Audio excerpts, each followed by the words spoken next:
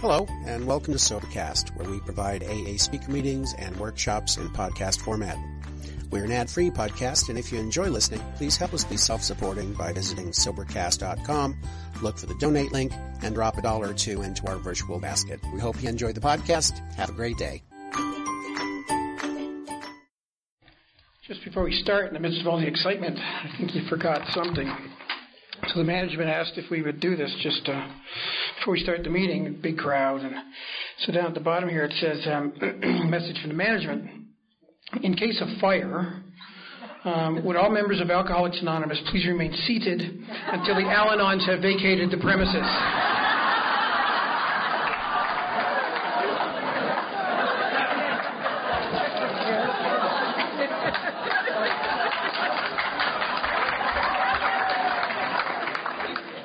In case I tank, I'd like to thank you in advance for the gift.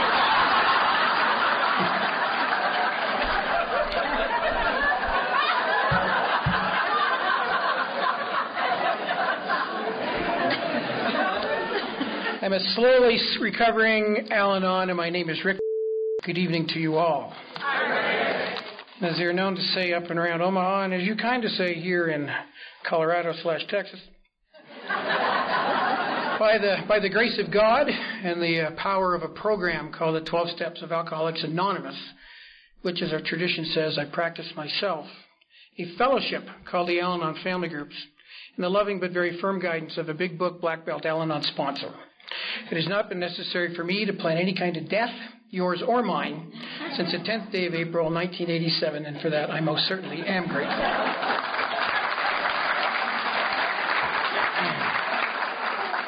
My new hometown is Oakville, Ontario, Canada. I moved there just a year ago. Now, I don't know how long you have to be in a place before it's not new, but I lived in Toronto for 53 years, and so I've only been in Oakville for 1 year, so it's going to be new for a while. Oakville's a little town about 40 minutes to the west side of Toronto. And my home group is the Saturday Morning Oakville Al-Anon Family Group, very inspiring group with a totally uninspiring name. I'm new in the group, and I said that to them one time, and they didn't think it was very funny. I said, it's kind of like naming your child by the day that they're born. Here's, July 13th, and my daughter November 5th. I kind of thought it was funny, but they were like typical Al-Anons, a pickle stuck up their arse.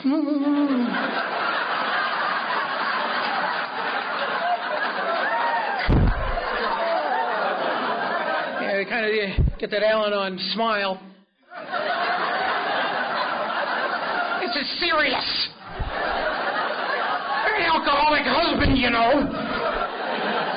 Yes, I know. I can tell by your face.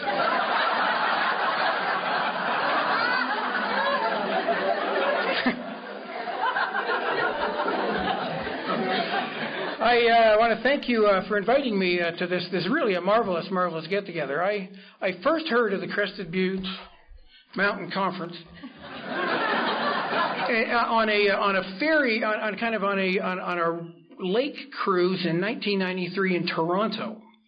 We were celebrating our second area Al-Anon conference in conjunction with the 50th anniversary of Alcoholics Anonymous in Canada, and we had invited Beverly and Buddy Ross as our speakers. Wonderful people, absolutely. And I was their host. And so I had a marvelous chat with them, and we were on this kind of like a dinner cruise around the harbor in Toronto, and they were telling me about, we were just talking.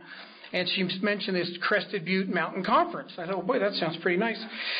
And so when I got the call from Sarah to come, I thought, well, hey, that's pretty cool. That would really be fun to attend that. Little did I know that she would be calling me every day for the next 2 years, but it's kind of another story. I'm particularly honored to be here with the other speakers. It really is lovely to be included in a slate of speakers with the kind of recovery that we have heard thus far, and I know that we're about to hear. So honestly, I do thank you. Thank you for that very, very, very much. I thank you for showing up to an Al-Anon meeting. I know when you're out there drinking and somebody said, hey, if you stop drinking, you're going to get to come out to Crested Butte and Wednesday night listen to some blabbermouth from Canada talk about the family disease of alcoholism, you would have stopped drinking sooner. Wow, I want to do that. Well, that'd be fun. But I especially want to thank Sarah for the never-ending phone calls for the ongoing emails, for the postcards. Right, we got postcards, right? We got couriered information about Crested Butte. And it was really all very, very, very wonderful. So thank you for that. But lastly, I absolutely have to thank you for that little black dress. Because if you are an Al-Anon of my type, a petite, cute, effervescent female alcoholic wearing a just right black dress, there's only one word for that in my vocabulary. Hot. And the fact that you're doing that 5 nights in a row, well, that's the stuff that my fantasies are made of. I don't know about you guys, but it's just, I don't know. Alcohol never did it for me, but a female alcoholic, oh my God, you can dive in there and lose yourself for years. Looking after them, trying to get them to do stuff, trying to fix them. I mean, you can just vanish forever. It's just, like it's heaven. Really, really. You don't have to go through that cycle. I'm drinking, I'm sick, I'm going to drink again. You just don't do that. You just stay sick all the time with them, but you think you're good. It's amazing. It's kind of the disease that we suffer from is really, really quite remarkable.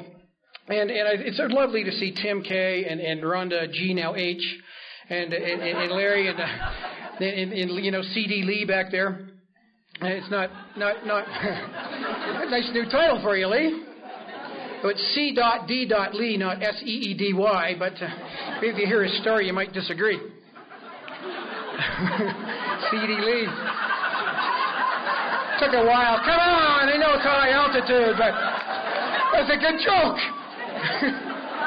Anyway, it is particularly lovely, I got to say, to see Ellen and Beverly, 2 fine members of Al-Anon who I've had occasion to be with on weekends, and who I know have given yeoman service to members of Al-Anon, North American and even worldwide, to help them on their journey of recovery from the family disease of alcoholism. And you're looking at one Al-Anon member who is the benefit of the sharing that they give for fun and for free. So I extend to you my great gratitude, my friendship and deep respect for who you are as members of this fellowship. And give them a bit of applause, because, hey, they're yours.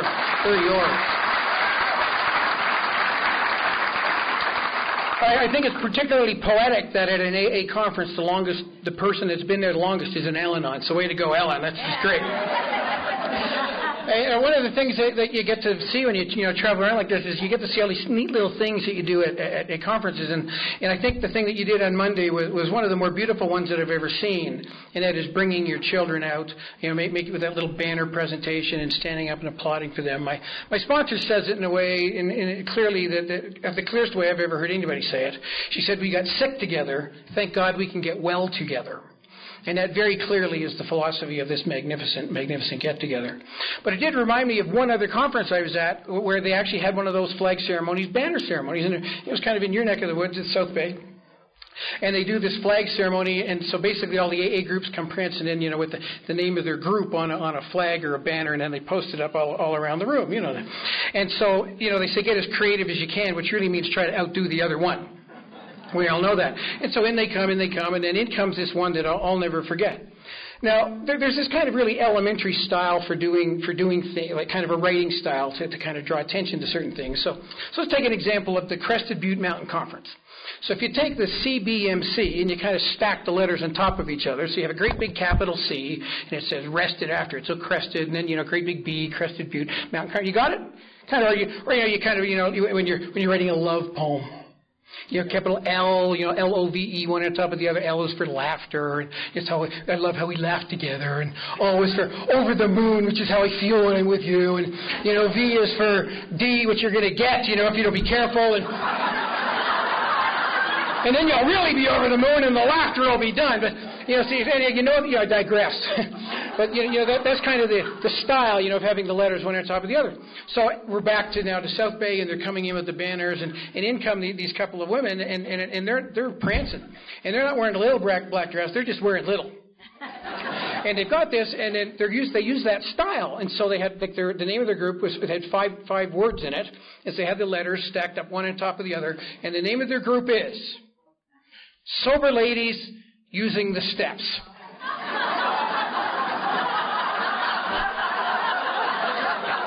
And I'm like, I'm thinking, I'm not in Kansas anymore. And then my sick Al-Anon side kicked in and said, I wonder if they have any open meetings. I'd love to go to one of those. Anyhow, up where I'm from, we do this really strange thing. It's the only place I've ever seen anywhere in North America that the Al-Anons do it. And so it happens in our group. It happens at all our conferences. Anybody that chairs, they ask the Al-Anon to identify. Like we're going to come here if we don't. But just in case, we don't want any kind of false Al-Anons here. But I guess it is important to identify you're in an Al-Anon because, as we all know, anybody can join AA. But you really have to know someone to get into Al-Anon. And so, and I'm going to tell you that I've known 5 of them. 2 by birth, and more germane to the story, 3 by choice. I've chosen 3 alcoholic women, and 2 of them I met in Al-Anon. Oh, isn't that amazing? So I'm just here to tell you that if you are a female in an Al-Anon, you're here tonight, you're female and you're in an Al-Anon, and you think you might be having a problem with alcohol, ignore anything that any of our fine friends in Alcoholics Anonymous are going to give to you, any questions or anything they're going to say, and simply at the end of this meeting come up to me and say, do you find me attractive? And if the answer is yes, run like hell to AA. Because if I think you're pretty, you're a drunk. It really is just quite that simple. Now, isn't that an amazing thing? That those of us in Al-Anon can laugh. And thank you for laughing along with me. Because too often in our Al-Anon meetings, we do not laugh. Because we are such victims, we believe. And there's nothing to laugh about. And there's the standard thing where you have a place where there's an AA meeting and an Al-Anon meeting at the same time. And you can hardly hear in the Al-Anon meeting because all the AAs are laughing. And they got to laugh about. Don't they know what they did to our family?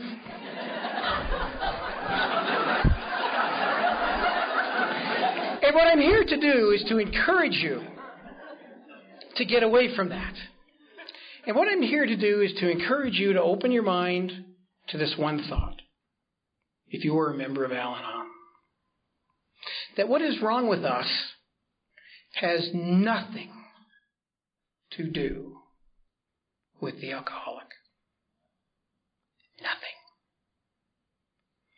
Now we have this Al-Anon con that says the only requirement for membership is that there be a problem of alcoholism in a relative or friend.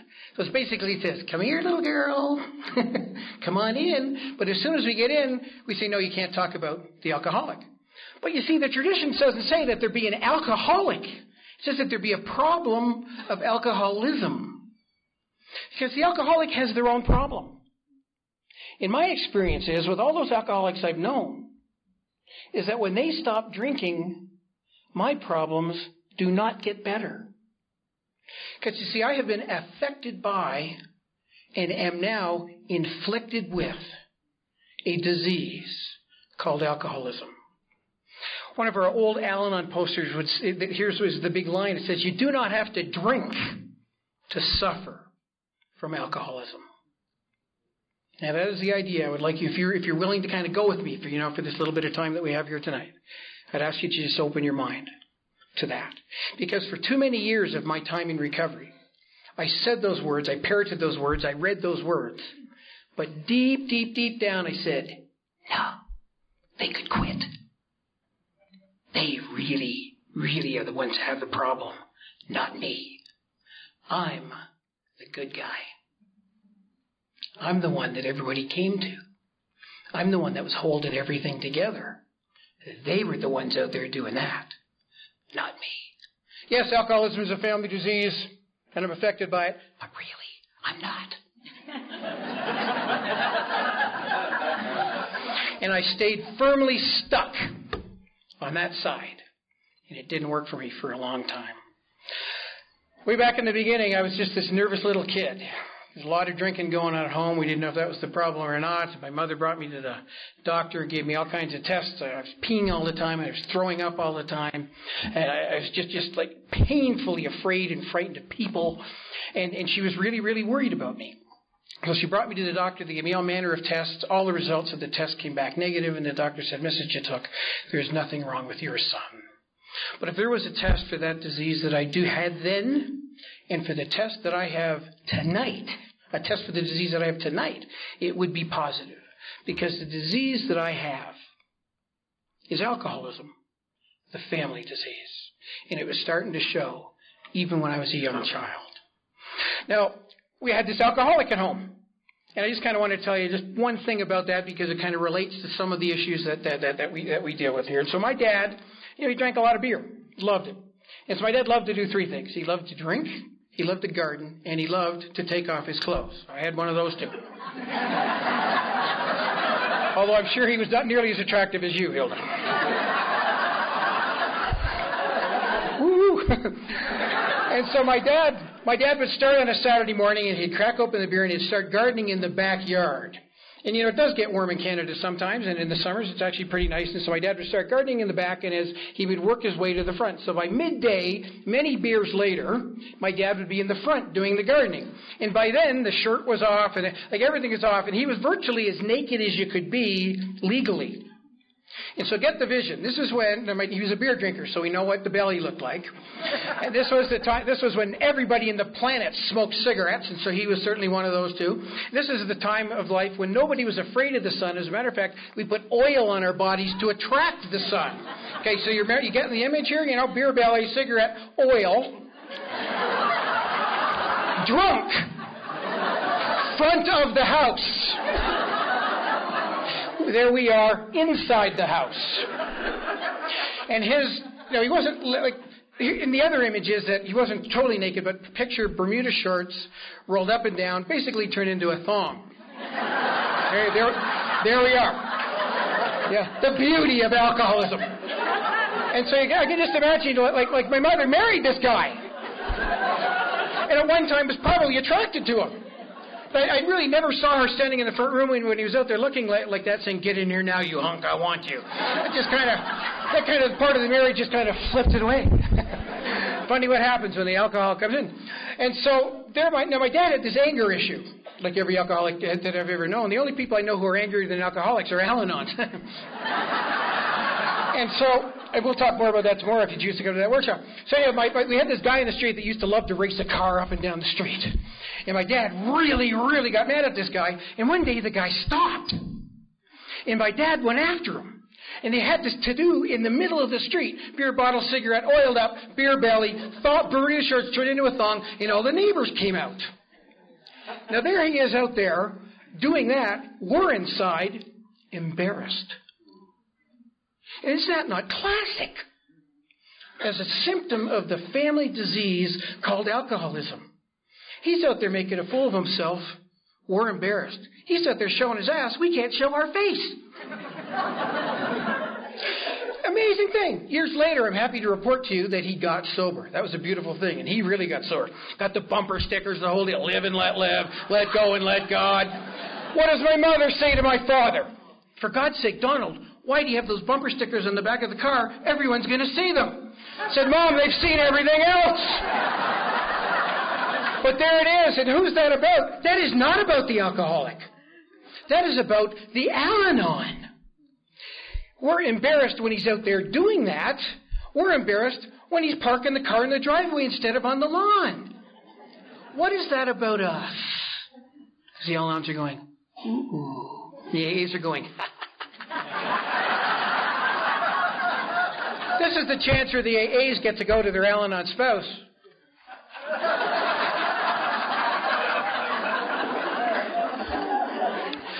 So anyhow, a beautiful thing happened to me in 1968. My mother was in Al-Anon. My mother's a 43-year member of Al-Anon. And there was a call that came out through the Al-Anon meetings. There was an Al-Anon conference that was coming to Toronto. I was an 11-year-old boy. And so they said, we need houses for these Al-Anon members who are coming to stay in. Now, this is before you needed to give a pint of blood and submit to a retinal scan before you could work with Al-Anons. Okay? This was actually when, we were all part of this loving fellowship. I digress.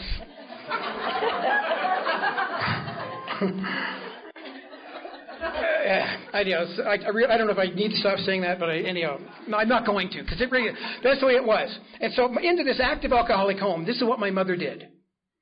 My mother said, I'll take 3. And so, see, my mother knew that even though the doctor had said, Mrs. Yatuk, there is nothing wrong with your son, my mother knew that there was something terribly wrong with her son. And she was finding help in her Al-Anon group. And she wanted that very same help to be made available to her child.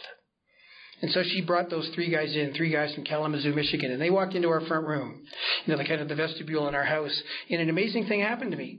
And this was all those years ago, 42 years ago, and I still remember that to this very day. The remarkable feeling that happened when those 3 walked in, and we simply were able to sit down and talk. It was that powerful to this young boy. And that happens right here this weekend. Every time we sit down and talk, it's the same thing. There's that immense power for the families of alcoholics, the same as it is for the alcoholics, that when one talks to another, we start to discover God. Because God can come in for the family members of alcoholism. And I went to the conference and I started going to Al-Anon, and I learned some really great things in Al-Anon. This is what they told me. They said, Rick, your father has a disease. He is not a disgrace. Now that is a hell of a good thing to hear, especially given where I came from and all like the drama and trauma that happens in active alcoholism. We don't need to get into that, but we know what that is. We know what happens in the midst of active alcoholism. And to hear this blessed message that said, Rick, your father is an alcoholic. He has a disease. He is not a bad man. He has a disease. He is not a disgrace. I mean, I needed to hear that. I absolutely needed to hear that. And I stayed at Al-Anon right up to the time I was 21, and they kicked me out. They said, you can't be bald and have a beard and stay in Al-Anon. You just got to go. And I whiningly left and started going to Al-Anon. And I kind of hung around in Al-Anon for 6 years. And then I got to tell you, I met her. And she was as cute as Sarah. And I did, and I left Al-Anon. So that's why when we do our countdown, I stand up at 23 instead of 42. Because I left, and I really left. And I went out, and I did a lot more qualifying. And when I came back with a bit more perspective than I had before.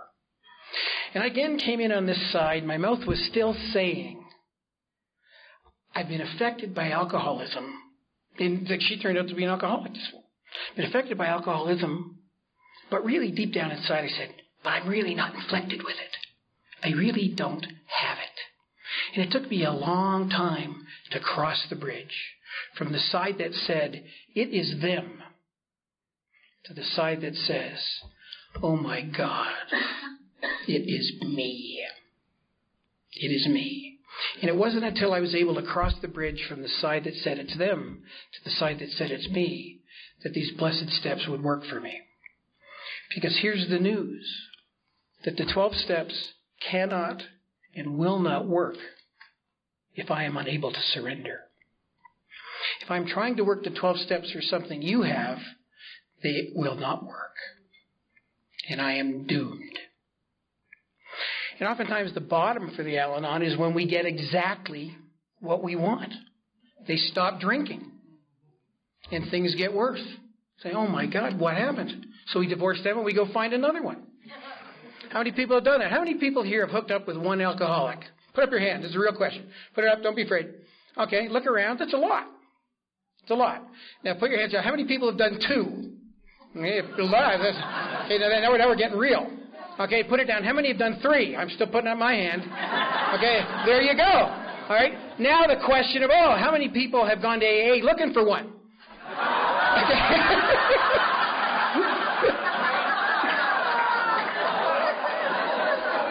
And so I come back to the original premise. Is the problem in the alcoholic, or is the problem in us? Or put quite simply, am I who I am because I chose an alcoholic, or did I choose an alcoholic because of who I am? Oh. Let's see what our literature says about that. I'm not going to make up what I'm going to read to you is really in our literature. We don't often hear it, but it's really in here. ODAT, May 4th. Many of my punishments are self-inflicted. Self-inflicted. Not inflicted by them. Self-inflicted. In some way unfathomable to my human intelligence, my suffering could be the consequence of my own attitudes, actions, or neglects. June 3rd. If we really do want peace of mind, the first thing to realize is that it does not depend on conditions outside us, but those inside us. August 1st. Many of our troubles are self-created. Many of our personal agonies self-inflicted. August 3rd. If I accept the fact that the principal source of my unhappiness is in me, I'll be giving myself a good reason to do something about me. My happiness cannot possibly depend on my forcing changes in somebody else, nor does my misery come from anyone but myself. And on July 27th, it says, Al-Anon's prime purpose is to help us deal with problems that alcoholism has aggravated. Or as my sponsor says, adding an alcoholic to a person like me is like sprinkling Miracle Grow on my defects.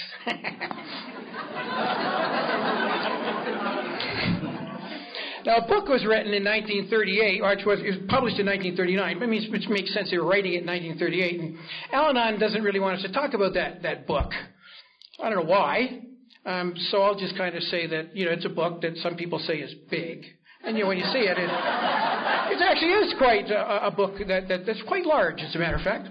And they don't want us to say the name, so we'll just say that it's anonymous. We'll just kind of leave it at that. So anyhow, there's this anonymous large volume that just happens to be the absolute bedrock standard for treatment for alcoholism. But we won't talk about that either. But back in 1938, when they were writing that book, this is what they knew. Listen to this. Whether the family has spiritual convictions or not, they may do well to examine the principles by which the alcoholic member is trying to live. Read out of your book. How about the bottom of page 81? Our design for living is not a one-way street. It is as good for the wife as it is for the husband. Or in our talk today, it is as good for the family as it is for the alcoholic. So let's start there. If we can cross the bridge from it's them to, oh my God, it is me. What we have available to us, my dearest friends, is what for me and what I personally believe to be the most powerful tool for change that we know. And we have a promise, and a promise for the family members is as strong and as equal as it is for our alcoholic friends, that if we are willing to surrender, if we are willing to admit that we are powerless over alcohol, which means that alcoholism is a disease, which means it's a disease I have, then we have open to us the promise. And the promise is that one simple promise, but will change our lives immensely. We will have an awakening into the Spirit as family members of alcoholics that our alcoholic friends have as well. And we will know a new freedom. We will know a new freedom. And it forces me to take a look at who it is and what I am and what it is that I do, apart and separate from all of those alcoholics. Because every one of them is either sober or dead.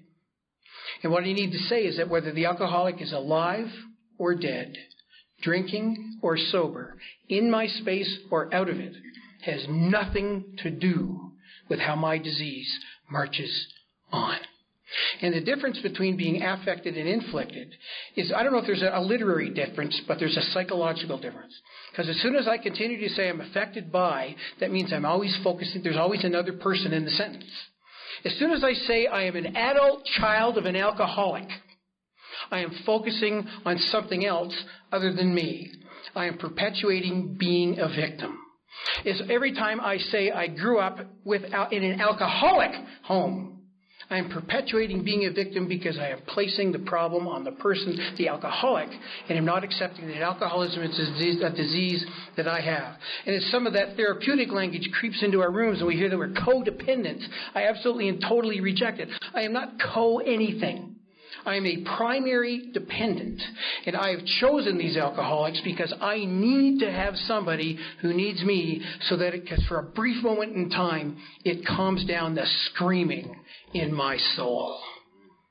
And that's what that does. And as soon as I start to put another person into that equation, I am hiding behind them. I am perpetuating being a victim, and I love being a victim. It destroys me, but I love it. I don't think there's anything that will destroy our recovery more than perpetuating being a victim. Because when I'm a victim, I'm blaming everything on you. And I'm always the good guy. The victim is never wrong. It's always the perpetrator that's wrong. And we continue to focus external. The problem is inside, but I want an external solution, and there isn't one. So if it's inside, what do? What is it that I'm doing to destroy my life? On Al-Anon, we talk about this thing, we're people pleasers. Well, that's kind of the biggest misnomer I've ever heard. Because what that means, what's buried in that statement is that I actually have had some element of my being that has regard for you. and I really, that just has not been the case. That I never really wanted to please you for anything or in any way. What I have wanted, in the most desperate of ways, is for you to approve of me. That's what I've wanted. I have had no regard for your care or for your well-being, but I have lots for mine. And when I am not accepting that there is a God, when I am not following a process to bring me to that spiritual awakening, I got to find a solution. I have to, because I just can't live with that screaming in my gut. I tried the booze. It didn't work. I'm one of those disgusting social drinkers. There really are such unfortunates. And I'm one of them. I'm the kind of guy that can open up a bottle of beer and drink half of it, put the cap back on, and put it in the fridge.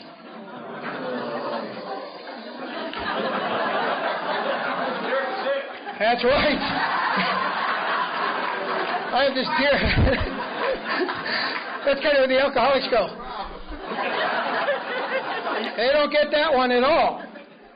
I have this dear friend at home, one of my dearest friends in the world, a fine member of Alcoholics Anonymous. She's been at your conference here, Mildred Frank, from Toronto, a lovely woman. Her and I go to the symphony regularly, and one year we were at the symphony on opening night. And so after the concert, big swishy affair, we're down in the lobby, and they're walking around with chocolate-covered strawberries and champagne and water. So Mildred and I have a strawberry each, and then they come by with the tray with the champagne and the water, and Mildred takes water, and I take water. And so Mildred looks at me and says, "Why didn't you take the champagne?" And I said, "I got to go to work in the morning." To which she replied, "What does that have to do with anything?" Thus the difference between the alcoholic and the Al-Anon. One of our family traditions at home is that we'll have champagne and orange juice on Christmas morning. So we'll have a little bit of champagne and a lot of orange juice, and you can never buy the champagne in a half bottle. I don't know why. Well, you just have to buy a big bottle of champagne. And so we only drink like a little bit of it. And so Mildred often will come over at Christmas. So she came over on Christmas one day just at the time my sister was emptying the rest of the champagne down the sink. I had to perform CPR right on the spot. And that's when she said, Rick, that is alcohol abuse. So I'm here to tell you that if alcohol would work, and I gave it a chance to work, and I never felt better, I just got sick. First time I drank 8 ounces of straight rum, and I passed out. I woke up the next day sick as a dog. I did the same thing again 5 nights later, and I did that for like a year. And I said, I don't like this, and I stopped. And I've never had a problem with it again. I mean, I never felt better. It never changed anything. I just got sick. Then I met this female alcoholic. And my God, my world changed. Because that's what I needed. That's what did it for me. That calmed the screaming inside me. And there's another thing we do. And Al and I, we say, low sense of self-esteem. Really? Well, it's kind of like as low as the belly of a slug, actually. But it's really, you see, I'm not here to concentrate on myself. as I've learned.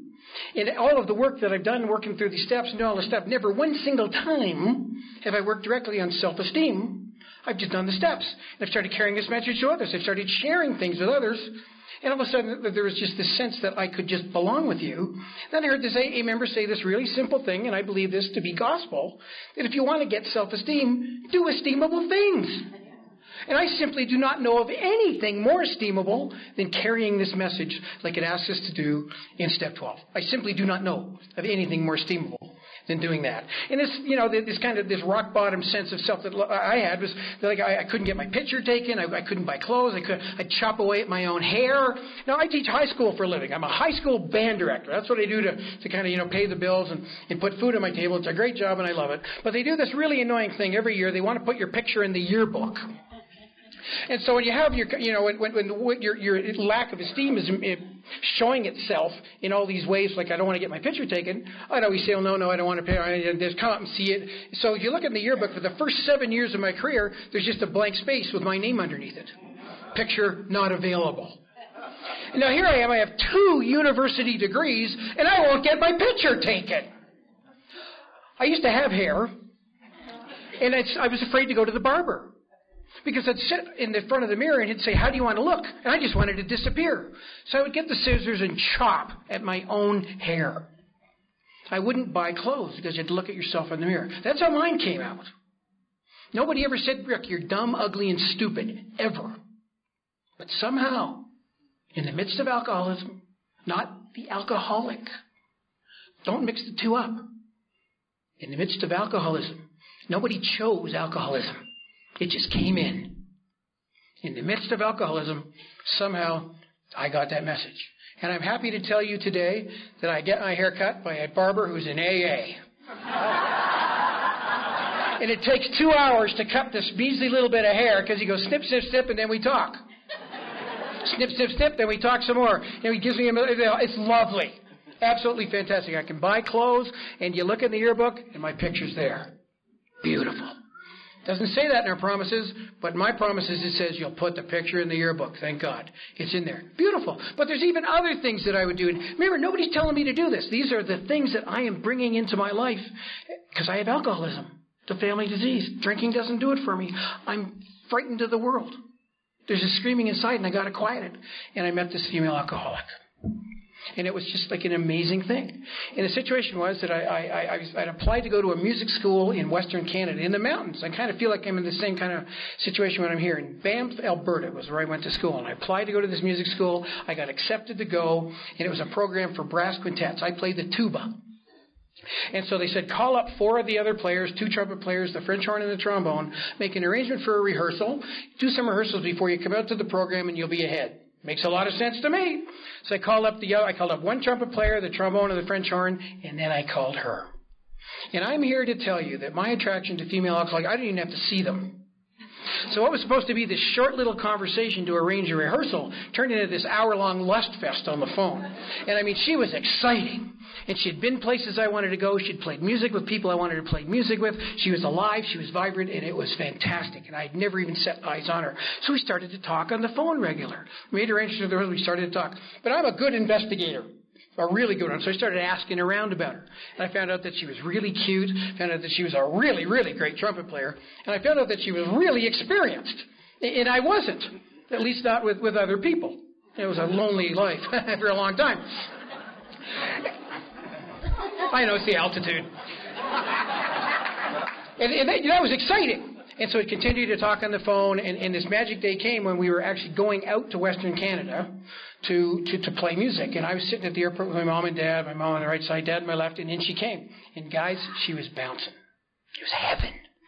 Black little curly hair. She had this little blue top on. She had her suitcase in one hand and her trumpets in the other. And we just kind of watched her come down the terminal, and she started right in front of us. And like my mother had a cardiac arrest on the spot. The eyes popped right out of my dad's head. And she bent right down to put down her suitcase and trumpets, and I got a view. And I'd been in Alateen long enough to know I was about to have a spiritual awakening. this was just amazing. She had been calling me, and I've been thinking, I can help you with all the problems that you're having because you're sharing all these problems with me. And we kind of got on the airplane and we went out to the school, and I had a beer. Now, when an Al-Anon tells you they have a beer, they mean one. Okay, let's just kind of get that clear. We mean one. And so she had one, and she had two, then she had three. She had 5 on the way from Toronto to out to Banff. And if there's anything I say today that you can take to the bank, it's that she had 5, because I have never met an Al-Anon who can't count.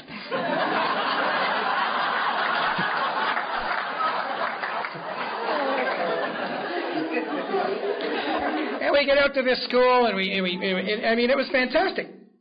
And we started playing music, and then I found out that there's certain things in life that are just fantastic when you do it with another person. But if you're an Al-Anon like me, there's something that's even better. So now you play music, and you have sex, and then you have therapy. Oh, to heaven!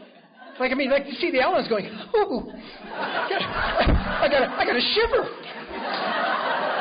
She would tell me her problems, and I would tell her how to fix them.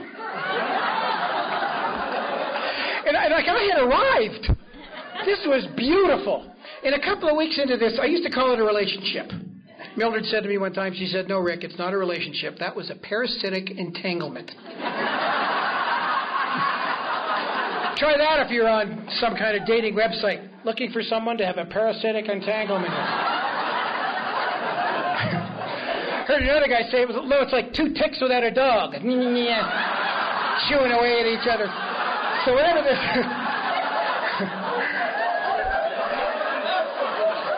Come on, we're an Al-Anon. You're not supposed to be laughing. Put that pickle back in your mouth. So anyhow, a couple of weeks into this thing, whatever it was, of playing music, doing it, and then having therapy, this is what she said to me. And God, the truth that she said this to me. She said, "Rick, I've been seeing a therapist for a long time, but I don't need to see that therapist anymore, because now I have you." Oh! And if you're an alcoholic, I'm here to tell you, no bottle of scotch can match that. You can dive in there and swim around in that. It is heaven. And I felt the way Bill talks about it, he felt, he had arrived. I felt like I had arrived. I, honest to God, felt like I'd stand taller. I felt like I belonged with people. I felt like I had purpose. How could I be a nothing if somebody wants me and needs me? It was beautiful. Sick as all hell. But man, did it feel good. And for a brief moment in time, the screaming really did stop. But it really didn't stop. It just kind of got covered up. And over time, it was like a dog that catches a car. What do you do with it when you get it? Kind of get bored with it, but you don't lose it. You just go looking for another one. We got back from that school. People are saying, "Rick, what are you doing with this woman?" And am I saying, "Oh, she's really attractive. We have a lot in common. A great musician." I'm not saying any of that. I'm saying, well, deep down inside, there's a beautiful person, and I'm going to help bring her out. It was like a project. Because you see, if I could help bring her out, wouldn't I look good? At least that was my perception, and that's all that matters. Whether that was true or not has no relevance. The only relevance is that's what I believed. And I was basing all of my actions on that. Sick? Absolutely. At the time, really, really fun. And so time went along, and I found myself, I finished university, I applied for I finished teacher's college, and I found myself sitting in front of a principal in an inner city school in downtown Toronto. We did this interview, and he said, "Rick, there's a lot of very needy students in this school." And I said, "Brother, am I the man for you?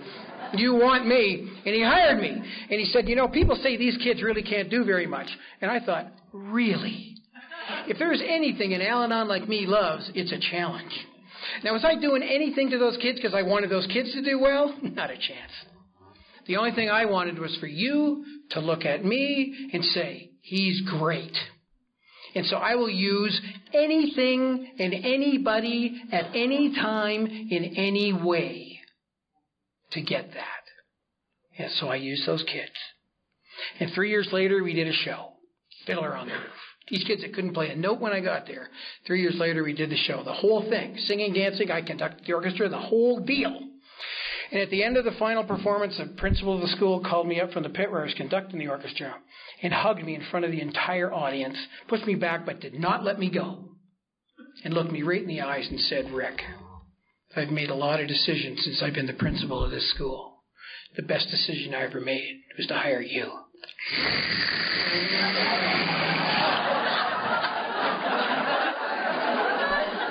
Yes! Now, this is the way alcoholism to family disease works in my life. Is there a God? Probably. But that was my power. Getting that approval. And that lasted for a little while, then it went away. And isn't that the truth? That anything of this earth, anything from any other person, any kind of approval, anything material, will not do it because it's not enough. It's not enough for me. It has the illusion of being enough at certain times, but it is not enough. And there are other things. I had this anger issue. We'll talk more, if you choose to come. I'm going to I'm grateful for the opportunity to explore that tomorrow, this anger, fear thing. But just let me say that this is kind of the way it came out in May. After when I came back to Al-Anon in 1987, I just forgot to tell people that I had been away for 3 years. I still was kind of pretending that I was being, this wise old-timer. I was just BS, but that's what I was doing. And so one night I went to a very, very large meeting, and I always sit at the back, which is the control position, by the way. So if you're at the back, that means you can see everybody, but nobody can see you. And that's where I always sat. And so I was sharing, but we would share in theater style, and we were sharing in Step 12, and I was sharing about this beautiful spiritual awakening, and a God is just my best friend, and oh my God. And two people beside me started playing with each other's shoelaces while the great one was speaking. And a blood-curdling scream came out of me in my Al-Anon meeting at these two people. And then I reverted right back to speaking in very warm, soft, dulcet tones about this marvelous spiritual awakening. I mean, it was completely psycho. And at the end of the meeting, nobody would talk to me. I wonder why. I was the group representative at the time. When I did that, you could see that the oxygen in the air got sucked out, and everybody thought the GR is killing somebody at the back of the room. And so I went home and I read my Odette book, about anger, and, it's count to 10. I count to 10. I just want to kill you even more. And it's kind of brought up all these other things that I would do. I remember one time I'm at home alone making a fried egg for dinner. That's what you do when you're a bachelor. And I broke the yolk in the frying pan. And I reached in there, I grabbed that goopy egg, I threw it against the wall, I took the frying pan, started smashing it on the stove, and looked around and realized that I was the only one there. What is that about? Or I'm driving along the street, and somebody dares to kind of step off the curb before I go by, so I point my car at them. I'm not drinking. Not 0% alcohol in my bloodstream. And then I'm driving to work one day, and this thought comes into my mind. Flick the wheel, Rick, and it's over. I'm walking in downtown Toronto by the lake. This thought pops into my mind. Just jump in, Rick. It's done. I'm on the sidewalk. A bus is coming. The thought pops in. One step, Rick, and it's done. I am not drinking. There is no one in my life who is drinking. I am living alone. And that's what's happening to me. And I discovered through a whole series of actually doing some real work that what is underneath the anger is abject terror. Absolute terror. And the only way that I could find any illusion of power was by getting mad or fantasizing about ending it for me. Because anger and rage is one coin. One side says homicide, the other side says suicide. It's the same thing. and I am not drinking. And there is no one in my life who is. Because you see, I have alcoholism, the family disease, my dear friends. And I would seek to control everything and everybody around me in any way that I could. Because you see, when you're frightened, you have to control. It's the only way I could find any kind of hope to calm the screaming. Or I perpetuated just being this victim. I loved being a victim. I blamed everything on the fact that my father was an alcoholic, his mother was an alcoholic, that wife was an alcoholic, those other alcoholic women, everything. And finally somebody one day said to me, he said, Rick, don't you think it's kind of pathetic that a 35-year-old man is blaming everything that's wrong in his life on his father? I don't want to talk to you anymore. But it is true. It's true. But it is just so icky, ooey, gooey fun to kind of involve yourself in that. But nothing has kept me down more. Nothing has kept me down more than being a victim. But as my sponsor said, Rick, you were never a victim. You have simply been a volunteer. Because victim is not something that happened to you, Rick. Victim is something you have chosen. And that's how my disease, alcoholism, the family disease, manifests itself in my life. I was an angry, whining victim. Know the definition of whining? Anger escaping through a very small hole.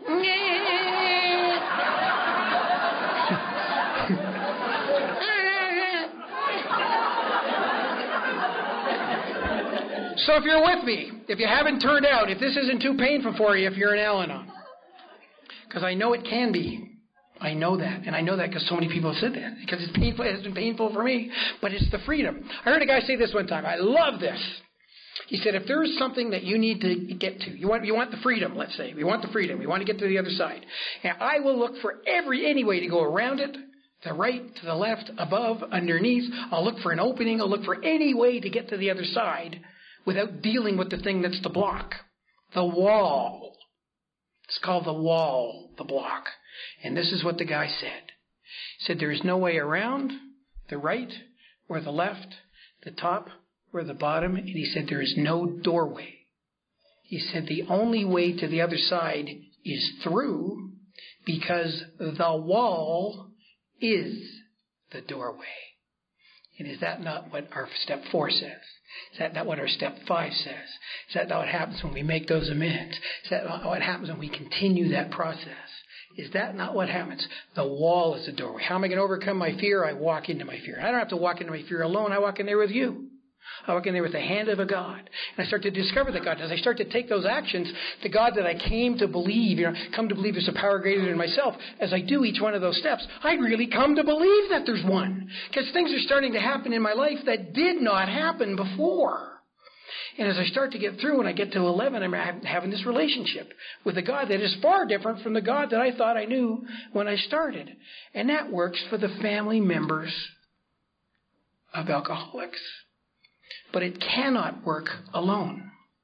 And if you were like me, if you're an Al-Anon and have never had a sponsor, or if you're sponsoring yourself, or if two people are sponsoring one another, I don't know. But it wouldn't work for me until I asked somebody to be my sponsor. And I'm embarrassed to tell you how long I was here before I said those words. I can say this to you, that the sponsor I now have, I've had her for 16 years. And two weeks into July, she sent me an anniversary card saying, congratulations, we're 16 years in. I said, now how about that? Now my sponsor lives in the United States. She lives 1,800 kilometers away from me. It's an amazing thing how that worked out. It's the God deal of all God deals for me. Again, we come back to my friend Mildred. I needed a sponsor. I'm sick as all get out. I'm sitting in these rooms. I'm going to the meetings. I'm reading the stuff, and it's not working. I'm hearing powerful sharings like we heard last night, heard on Monday night from Ralph, and like we heard last night from Hilda. I'm hearing powerful sharings like we hear from Ellen, like we hear from Beverly. We hear powerful sharings, and I'm going, this is not working for me. And it's not working for me because there is one thing I didn't do. I never surrendered enough to say to somebody, will you help me? I was trying to do it by myself, and by definition, it cannot work by yourself. The seminal moment in the history of Alcoholics Anonymous is not when Bill saw the white light. Certainly, he didn't drink from then on, we know that. But the seminal moment is that Mother's Day in that gatehouse at Akron, Ohio, when one man met another man. And Dr. Bob drank again, and so he'd mark it in June. But that's the seminal moment, when one met another. That's what all of our steps say. We, all over the place. We did this, we did this, we did this. And so unless I say to somebody, will you help me? I'm not going to get better. And so I met this woman. I'm sponsoring. Mildred introduced me to her, and on a Friday night, and she came to a conference in Toronto. We went out. We had this beautiful talk, and I thought, man, I like what this woman's got. And after she talked on Saturday night, she came to get me, and she said, hey, let's go get some more ice cream. And as we were walking on the street in downtown Toronto over to this restaurant, she asked the pre-sponsor question. She said, tell me about you. And so I said, well, I just tried to chop my wife's head off with an axe on a camping trip. And she laughed because she just finished telling us the story about trying to drown her husband in a bathtub. And I identified. And I had this list of things for a sponsor. The sponsor must be a man. The sponsor must live close by to me. The sponsor must be this, this, and this. And I left off that the sponsor must be a potential murderer. I didn't put that on there. But God knew. And I was powerfully attracted to what this woman had. And so I went away and I wrote a letter. I went to Leith Summit, Missouri. And I wrote a letter in the chapel at that blessed place. And I said, I absolutely loved meeting you. And I said, I want what you've got. I am sick to death of doing this alone. And if you will be my sponsor, I will do absolutely anything you ask me to do. And I sealed the envelope and I dropped it in that mailbox. About a week later, at home in Canada, I got a package. I'm thinking, well, hot dog. She talks a lot. Maybe, this is either a really, really long rejection letter or I'm in. And so she said, and I still have this letter at home. We did a sponsorship workshop together once a couple of years ago, and I read the letter out. And she said, it's lovely meeting you too. And I said, I wasn't going to take on another long-distance sponsee. And how am I going to sponsor a man? Because she's a woman. And doesn't Al-Anon tell us that only women sponsor women and men sponsor men? But what it really says is that people sponsor people. That's what it really says. And she said, I prayed about it, and I talked to my husband about it. And he said, quite simply, is it a legitimate Al-Anon request? And she said, well, yes, it is. And then she said this to me. She said, Rick, welcome to the family. I'd been in Alateen for 10 years, sponsorless. I'd gone to Al-Anon for 6 more, sponsorless. I left for 3. I came back and was in for 7, sponsorless. And finally, the grace of God came in and said, Rick, you got to do it. Welcome to the family. And I sat at my desk and cried. I said, I finally have an opportunity to get what you've been talking about. And that's the last nice thing she's had to me for a year. She slayed me. Absolutely, creamed me. And it was exactly what I needed. She said, Rick, you will work these steps this way. Do I have a choice? You have no choice, she said. You will buy every book that Al-Anon has. You will use that large anonymous volume. I said, but that's not conference approved. She said, well, how are we going to practice the 12 steps of AA ourselves unless we use the book called AA? Well, it makes sense to me. Thank you very much. and it still makes sense to me. Like it's the foundation text. How are we going to practice the 12 steps of AA ourselves, which it says in our traditions, unless we use the foundation book? So I used that book as part of my stuff. And I went through this stuff we did with step 1. It basically said, read all this stuff, answer these questions. We shared the answers, and then she said this to me. Now listen to this. She said, congratulations, Rick. You have done step 1 to the best of your ability. Doesn't mean I'll never go back, but you've done it step 1 to the best of your ability today. Now listen. Move on. Take that in. That's not an approval sucking. That's a breath of life. Move on. And I did the same with 2. I did the same with 3. I did the same with 4. I did the inventory. I got in an airplane, came down and did my 5. It took 2 days to do the 5th. When we finished the 5th, we went out in her backyard and we burnt it.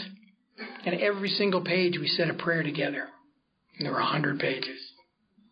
And we come back into her house, and I sat down and I looked at her and I said, there is not a single thing I have not told you. And you know what she said to me? She said, Rick, I love you more because I know you better. I love you more because I know you better. My deepest fear was that if you knew me, you would abhor me. You would loathe me if you knew me. That my MO was, what do you want me to be? I'll be that. I'll be a chameleon in any situation I can be in just so that you'll like me. What I found out was completely the opposite. My whole life I had been trying to get to Los Angeles, but I was walking towards New York. And what the steps do is they take us. And we hear it all the time. We have to do these actions contrary to our feelings. I never felt like doing any of those steps, but it is the greatest wisdom we have. If you don't want to do it, that's what you got to do. Take what you like and leave the rest? No! No! Leave what you like and do the rest. That's what works. Because I want to get there, but I'm walking that way. So we do these steps, and we do them with the sponsor. We share it with our friends. We listen to others, and it starts to move us. It just does.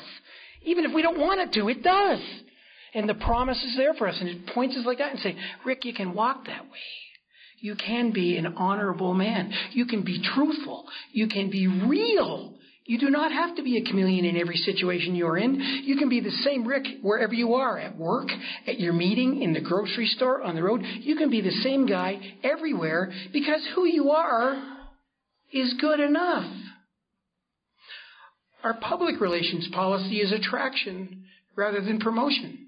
Is that not an awesome personal relations policy? That I do not have to force my way into your life. I do not have to trick my way into your life. I do not have to bend myself to be something I think you want me to be just so that you will have me, which is basically lying my way into a relationship. I do not have to do that. After the third alcoholic ended, my sponsor said to me, she said, Rick, I think you need to take a break. Now, in sponsor speak, that means celibacy, just so we have that clear and read up. And she said, I think you should try 4 months. And I thought, okay, I can't do the 4 months. And so I did the 4 months, and I visit my sponsor every year between Christmas and New Year's. And on New Year's Eve was the end of the 4 months. So I said to her in the middle of the afternoon, I said, hey, my 4 months are up tonight. I'm thinking there's a Playboy bunny going to come running through the door at midnight, and or Sarah.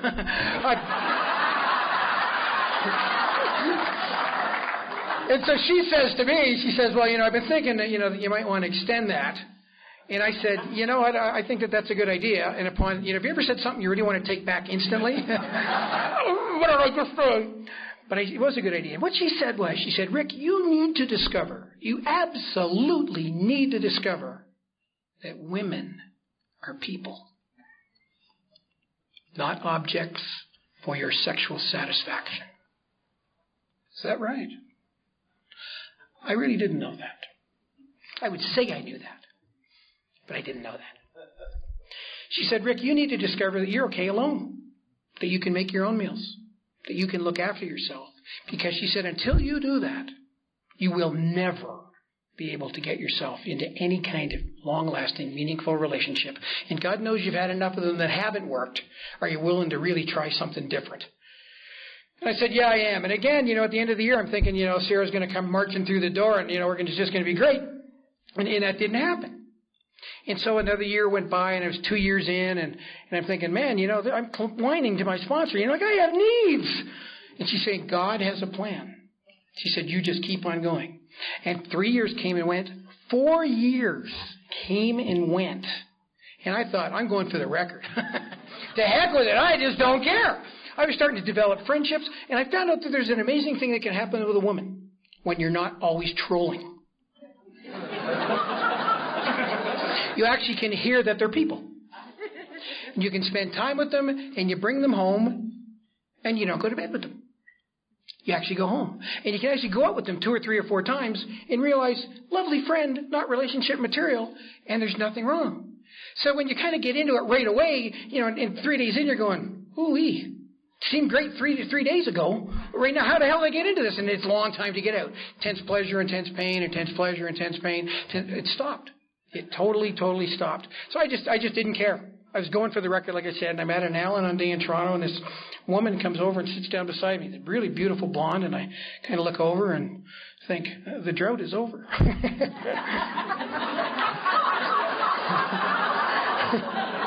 She hates it when I say that, but it's exactly what I thought. And we're here to be honest. And that's exactly what I said. So I put my hand out, shook her hand, and said, "Hi, I'm Rick." And she said, "Yes, I know who you are." That made me feel good and bolstered my ego. And that's all I said. And I didn't see her again for 6 more weeks. And I saw her at our Al-Anon conference, and I talked to her, and I didn't pursue her at the conference. I'm going to say something that might be controversial. It was important for me. I believe it's important for us, but it's important for me to keep our rooms safe. That if we meet people here that we're attracted to, but this is not a dating service. So it's important not to use these rooms to pick somebody up. You know the old saying, kind of the corniest but funniest line ever. If you're coming to AA or Al-Anon looking for a partner, the odds are very good, but the goods are very odd.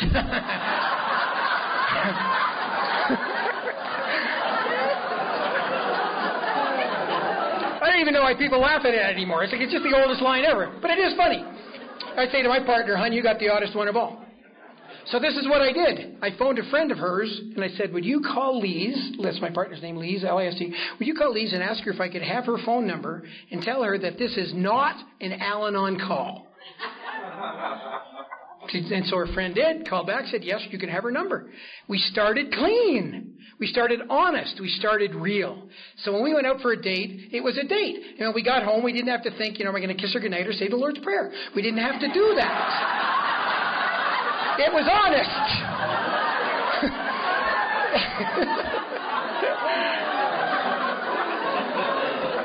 I love the laughter of identification. It's beautiful.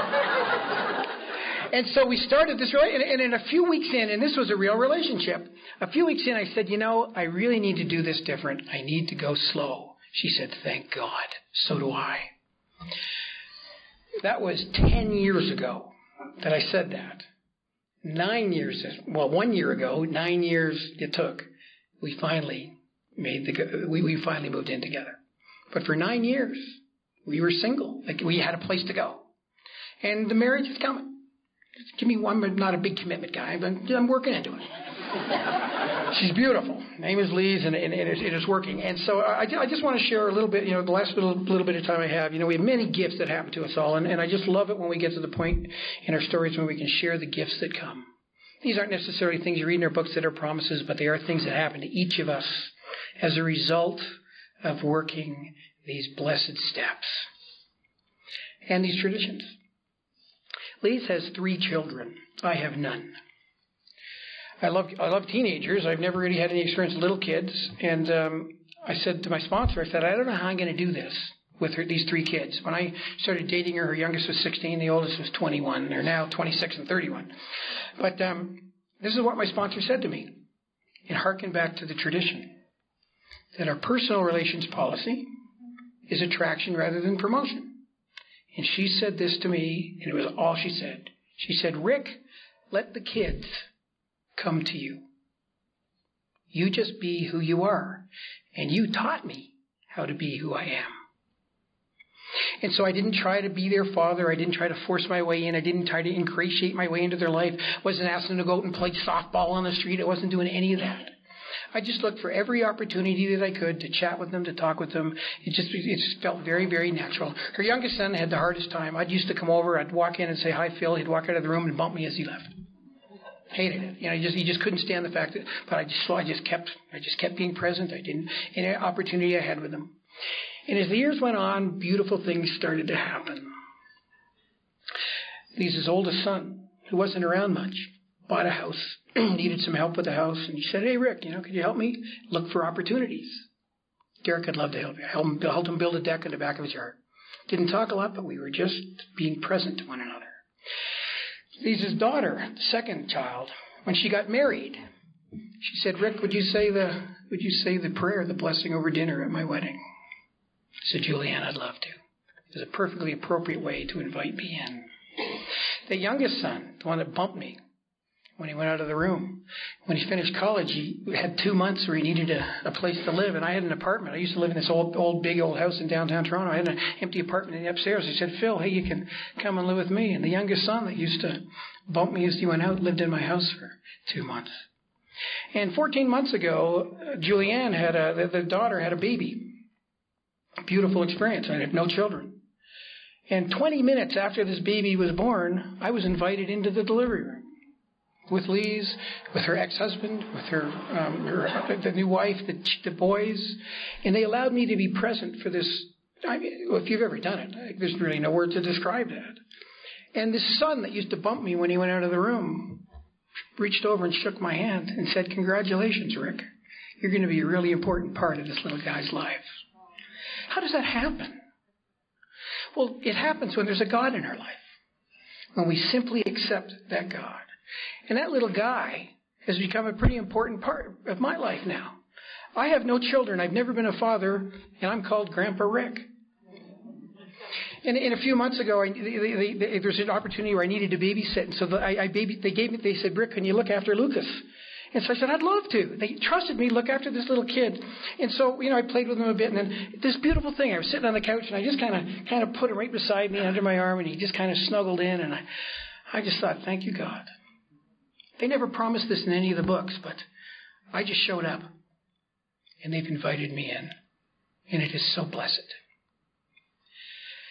And I have this father who's an alcoholic, an absolutely beautiful man.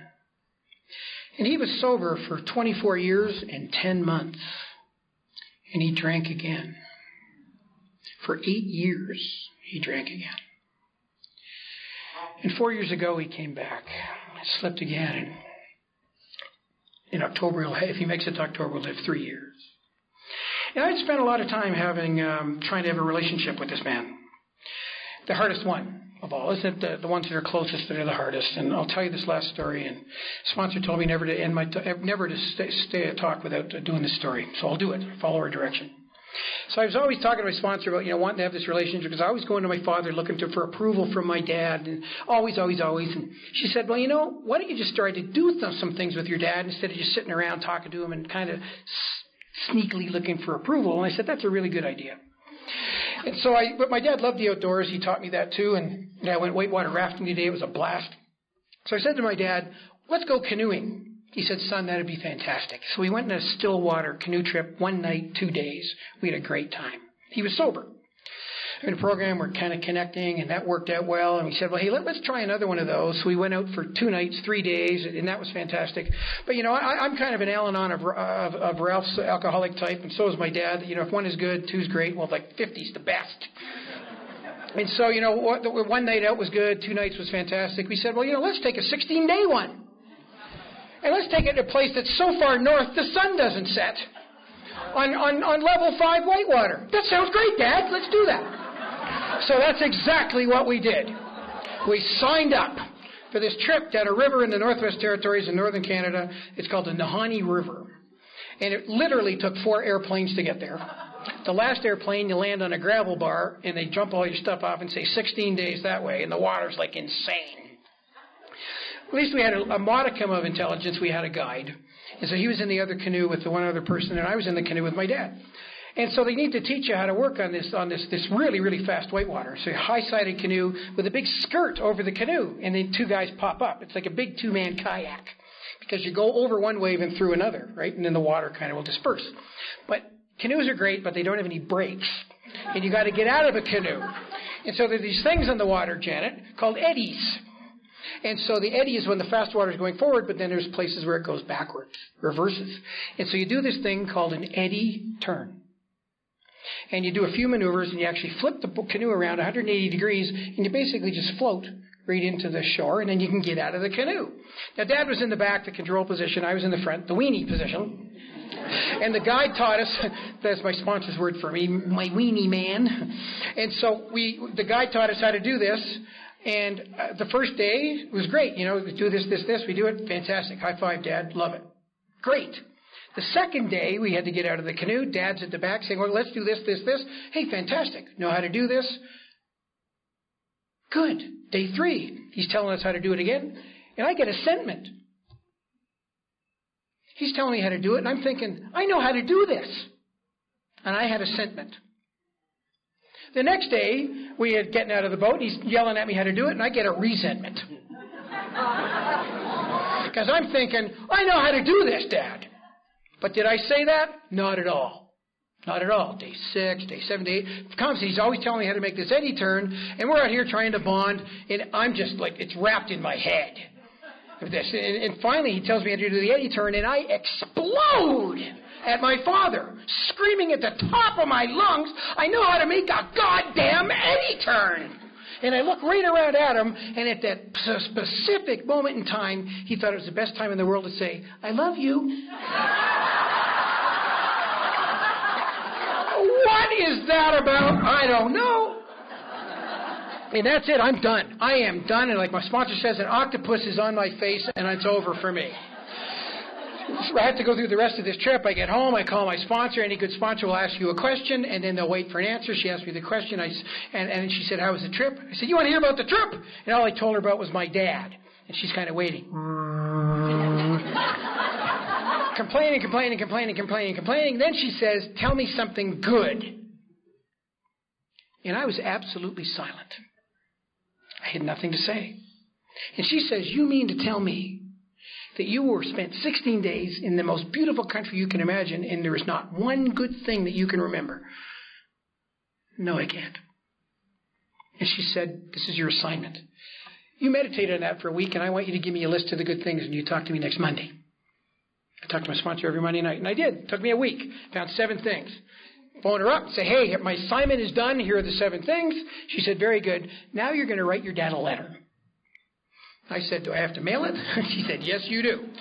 And she said, now this is a love letter. This is not one of those letters full of vitriol and hate where you're blaming him for everything in your life. She said, this is a love letter to your father. So I said, dear Dad, I want to thank you for the trip down to Nahani. Thanks for helping me out with the money, Dad. I couldn't afford it all. I really appreciate the fact that you helped me out a bit with that. I said, Dad, I want to tell you how proud I am of you, that you knew more about the plant life, the geography, the stars than the guide. I said, Dad, I want to tell you how proud I am that at being of your age, he was in his early 60s, you were able to do a trip with that kind of physical demand, had those kind of physical demands. I said, I hope I can do that when I'm your age. And I said, Dad, I want to thank you for helping me down the mountain. Because you see, I'm afraid of heights. One of the activities on the trip was to stop for lunch and take a hike up a mountain. I started up with them. Halfway up there, we're stopping, looking around. The other guys are saying, man, this is great. And I'm thinking, too high, too far. And when they start to move back up the mountain, I say, nah, I think I'm going to go down. And a magical moment happened. That my father looked at his adult son and quite simply said, I'm going to go down with Rick. And he took some steps down and he said, hey, son, come on down this way. And he took some more and he said, hey, son, come on down this way. And my father led his adult son down to the river. And we waited for the other guys to come. And in the blindness of my resentment, I forgot that. And I wrote that in a letter and I thanked him. And I sealed the letter and I brought it up to the mailbox and I posted it. And I said, if he's alive in 3 days, he's going to get this. I'm not going to have to bury this at the grave. I'm not going to have to tuck this into the coffin. He is going to get this. And he called me a few days later after he got the envelope and he'd been crying. And he said, son, I got to tell you, I got your letter. He said, Rick, it's the most beautiful thing I've ever received in my life. He said, it's a trip of a lifetime for me. He said, I love you deeply. I will never forget this. And I said, Dad, I love you too. And that started a relationship with my father and I, unparalleled to anything I'd had. The approval seeking was gone, and the love allowed to flow. My father now keeps that letter in the photograph album on the coffee table in his front room. And anybody who comes in, they get to look at the photograph album and read my letter. And I used to get upset about that. What my sponsor said, no, don't get upset about that. Because what your father is doing is he's saying to everyone, I have a son who loves me. And you know what? He does. Because you see, my dear friends, my father is an alcoholic. He is not a bad man. My father has a disease. He is not a disgrace.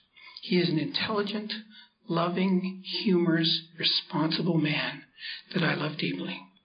And I am so grateful that I have that relationship with him to this very day, even in his new sobriety. It's amazing. There's a picture that stands in an altar in the side chapel of St. Paul's Cathedral in London, England. Picture of a traditional robed figure standing with its right hand raised, knocking on the door of a cottage. Up in the top corner of the picture, it says, "The light of the world." The robed figure is holding a lantern on one side. There's stuff all over.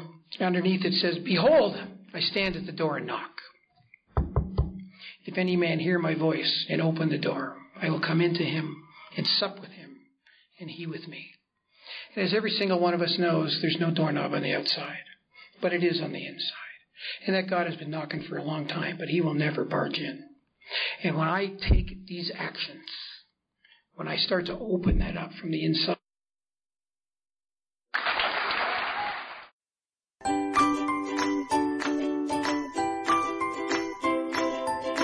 Thanks for listening. I hope you enjoyed the podcast. Sobercast is ad-free, and we'd like your help in order to keep it that way. So if you'd like to help us be self-supporting by pledging $1 or $2 a month, visit Sobercast.com and look for the donate links. Thank you very much.